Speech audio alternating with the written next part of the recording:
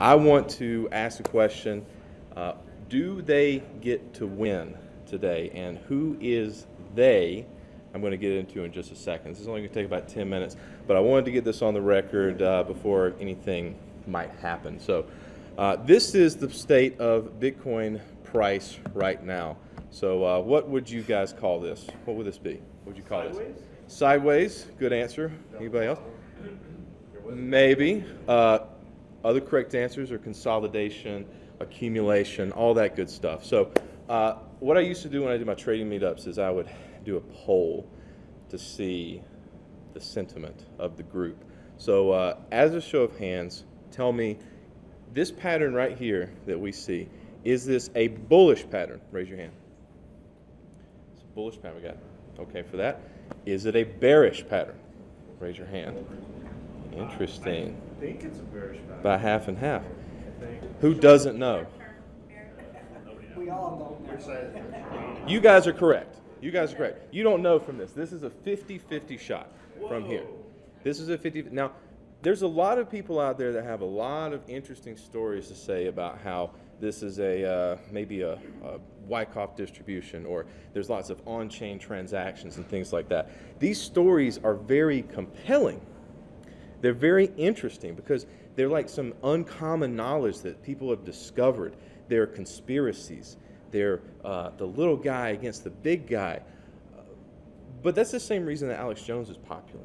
I mean, at the end of the day, we still don't know who killed JFK. And GME, which was a big, little guy, David and Goliath, versus, the hedge funds. I'll tell you right now, the top performing hedge fund for 2021, the name escapes me, but they won. They're leading, and they were the ones that were long GME. People ask me, are the people that are on Reddit, those hedge funds, are they on Reddit? I was like, yes, they're our age. They know how to use Reddit. They're all smart guys. So that's not the they that I'm talking about, who they get to win. What I want to show you guys is something that I don't see anyone else talking about, but has been a far better indicator over the years that I've been looking at, and it's the longs versus the shorts. Now, this data right here is not the people that are just holding in a cold wallet or a hot wallet, either one. These are leveraged longs and shorts. These are people that they're maybe long 2 Bitcoin, but they don't quite have 2 Bitcoin in their account. They have a fraction of that. They're on leverage. And so you'll notice something, the shorts on the bottom are kind of choppy, but the number on the shorts is about 16,000, and the number on the top is about 51,000. So it's about a 3-to-1. But on the long side up there, that's a very interesting pattern right there, isn't it? So there's a lot more 3-to-1 people leveraged long than there are short right now. And you can see that as this dip has happened and as this consolidation has happened, more and more people have piled into the long side. So again, show of hands, is this a bullish sign? Is this a bearish sign? Is this not anything you can determine in isolation? There you go. Thank you very much. Thank you very much. This doesn't tell you one way or another which way it's going to go either. It just tells you where people have their leverage, and they're pretty big bullish. Doesn't that say optimism, which is bullish? Bullish in your head. Bullish. I'll do some Q&A in a minute, but let me finish what I'm saying. So there's been a couple of instances in history that I want to point out to kind of give you some more room for context. These are open leverage positions, okay? On Bitfinex in Bitcoin, BTC, USD, longs and shorts. At this point on, I think it was April the 18th, 2021, it was historically the lowest point for margin shorts. On that date, if we look up here at the top, it was right around here, right around the top. At the top of the market recently, it was the lowest point for shorts. That would have been a great time for people to be leveraged short at the top, wouldn't it? But instead, what was it? The fewest number of people were short. That sucks, doesn't it? That sucks. That really sucks. It's almost like, you know, the herd's not really right. Now, if we look at the lowest point in history for longs, that was on, that was a nice date this year, the 27th of January, 2021, and that was right before Elon's tweet. So it was right here at this nice BTFD moment. This point right here where Bitcoin was back around, well, where it is now, about 3,200, before it made its run up to 65. And you also can't just say Elon's tweet. There's been too many. Well, this was the one that announced that he actually had begun buying, or Tesla had begun buying it. It happened on this little spike right here. But the point here is this.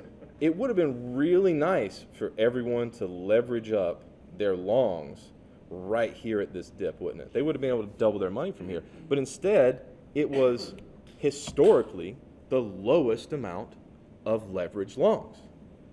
It's like the best times to take on leverage are when no one's taking on. So, back to my initial question. If we just look at these right here, I'm just going to leave you with that question. These are all people that are leveraged long. Do they get to win? That is one of the key observations I've made over the years studying the longs versus the shorts. People tend to make really the wrong decisions historically. There was an instance back here in, let's see, November of 2018, right before this point right here. It was another inversion point. Not saying anything, but I remember having a discussion with a friend who was looking at the longs versus the shorts, and he said, wow, there's almost like twice as many people leveraged long at this point versus shorts. I mean, I got to buy. I was like, you know, I think the contrarian thing might be the best answer to do. And here's the thing. I don't know which way it's going to go, and people that think they do, say they do. I mean, that's great for YouTube clicks and stuff like that. But the end of this, nobody knows. But as a trader, the question you got to ask is, what's the risk to reward? Which side stands to make the most? Because if you get all these shorts liquidated, okay, let's take that side. If you get the shorts to liquidate, let's just say they're all in 2-to-1 leverage. Where's their liquidation point going to be? We're just taking some simple numbers, right? So let's just say they got in the middle of consolidation right here. If you're 2-to-1 leveraged, if it moves up 50% and you're short, you get liquidated. And so your liquidation point is going to be somewhere around 52K. So the question is, what happens, let's go to the end here. What happens when Bitcoin is on the rise? As from the low here, let's see. Okay, so let's go back to, yeah. So if we take this point right here, this is August of 2020. This is when Bitcoin was still kind of hanging out in the 10K range. As Bitcoin was going up and rising, what were the longs doing? People were fading the move. People were closing out, taking profit as things go along. It wasn't until we start getting into this cycle that people really, really started piling into the long. So if you do see something coming up to the upside, people are likely going to fade the move, and they'll sell as it goes. Go ahead. What's up? By the way, to your question, what is the point when you think these longs will sell? What is the point when they'll sell? I mean, at which price do you think? I don't know, but you can extract. Half price? Well, everyone's going to be on different leverage positions. That's not my question. I just wanted to hear if it was around the 50% mark, like the shorts. Well, think about it. Like most people are going to take at a minimum 2-to-1 leverage, Yeah. and then some people are going to take a lot more. Yeah. So, to 30, I think a lot of people want to take that money off the table. Do you think a lot of this leverage could be more non-purpose loans? It's not going back into Bitcoin, it's going into buying other things that people just want to buy and spend some of those riches on. I think, and this is going to make some people maybe roll their eyes, I think institutional money is irrelevant because you don't know what they're doing. and what they release to you that they're doing is done to talk their own positions. If you want to know what institutional money is doing right now, I'll tell you what they're doing. They're buying real estate. That's what the big hedge funds. You've got MicroStrategy. You know, I got so many people that send me Michael Saylor interviews talking about, like, oh, you got to watch this, Wes. You don't understand Bitcoin. I was like, yeah, of course he's bullish Bitcoin. He's very, very long Bitcoin. But what they don't also talk about is how he's long on borrowed money. He's issued bonds at a very low interest rate, and that's not a good thing. Having institutional money in Bitcoin is not a good thing. I'm not going to go into all the reasons I think it's a good thing, but one of the reasons is because it starts tying it to the interest rate situation that we have right now, where if they start ticking up the interest rates, there's going to be less money to be put into pretty much everything. I used to believe in the promise of cryptocurrency being a hedge against standard markets, but you saw what happened in March last year. When the stock market tanked, what did Bitcoin and crypto do? It tanked as well. It's because it's a risk asset. And when things got really dicey, when things got really crazy, what did people want? They wanted US dollars. And they sold their assets, their risk assets. They went risk off. So what happens when capital controls go into play and currencies around the world? He's here to make us think. Because, like, 71 we went from money to currency, and we'll go from to CDB, central bank digital currencies. It'd be like going from currency to coupons. So let me answer that question with this other chart. So Bitcoin is the future. Cryptocurrency is the future. There we go. It is. It absolutely is. But do you know what else? Do you know what else was the future? Credit cards. Amazon clearly was the future, and it's had quite a run. But it was also the future back in the dot-com bubble. Who was I talking to? There you go, right there. So from the peak of the dot-com bubble down to the trough was a minus 94% drawdown. Amazon was still the future, but that isn't necessarily reflected in the price. Go ahead. So sorry. But I want to make a point about Bitcoin being global. Well, question or point? Question. Okay. Are we considering the fact that Bitcoin is truly global and that we're really not looking that technical analysis being important? I think is I'm not using moving averages. I'm just saying that something can be the future. Something can replace the world as we know it. Like brick and mortar stores are on the downside. This was we didn't know it at the time, but that was the future of 1999. And if you would have bought Amazon at $100 back then, you would have held all this time, just as if you bought Bitcoin, you'd be okay. But Amazon wasn't profitable for a long time. That I think reflects the well, okay. But is there any But this difference? is global. There's no profitability. No one's making money, losing money. It's just how much money is flowing in versus out. And this is completely global. El Salvador, I know it's a shit country, but still, people are going to be putting money into it and just growing and growing and growing the average. Yes, it's a great store of wealth. Yes. Yes, and these countries will only continue doubling every year. Why? Because there are a lot of shit economies. Yeah, but what are they using it for? Commerce. That's doomed to fail. Why? Why can't We haven't solved the volatility problem. Why can't I pay as an employer? We haven't solved the volatility problem. You're mixing subjects here. I was going to say, But maybe we can table some of the. Here. So, Okay. is there any difference between the dot-com bubble and GameStop, right? In the sense that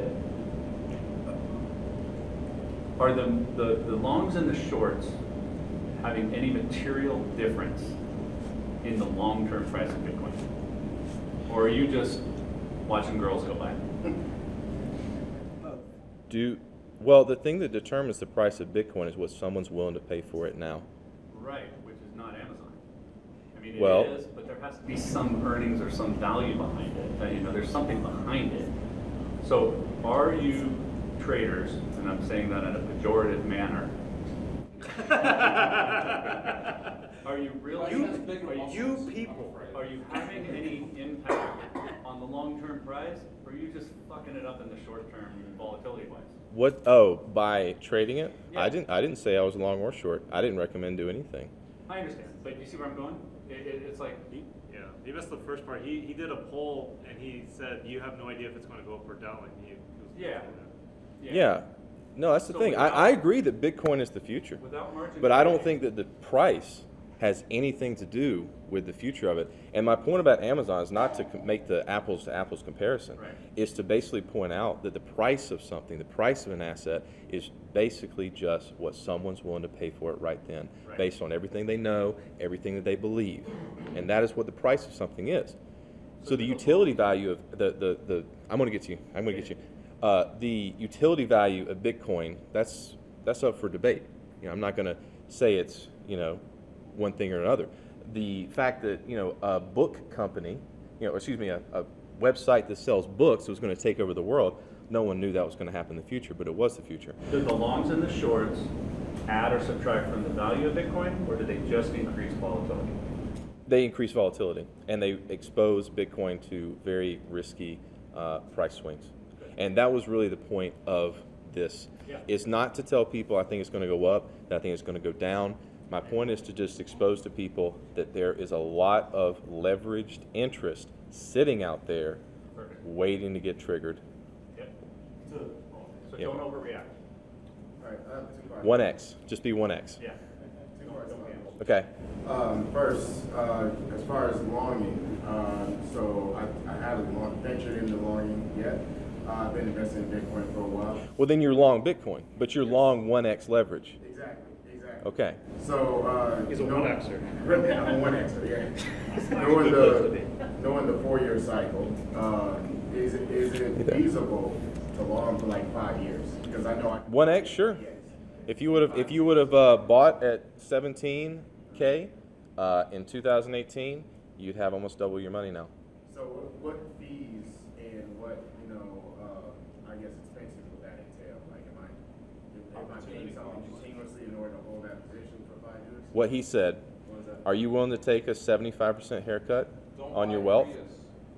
I mean, here's the nature of things. So you can buy it now, and a lot of people, they justify hodling, which if you don't know, that's hold on for dear life, because they expect it to be the future. It has come back.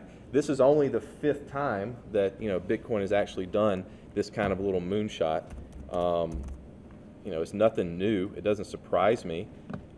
It's been many times. Now, to your point about this being a very voluminous event, that's fine. But I've been doing this since about 2011. So I've seen all 5 of them, and it's really, the people are different, but human psychology doesn't change.